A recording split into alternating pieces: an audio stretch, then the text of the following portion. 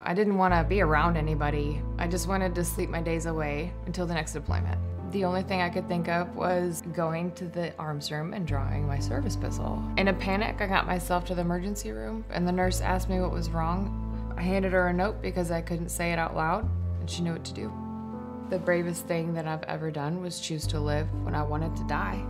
And the scariest thing I've ever done was walking into that emergency room and asking for help.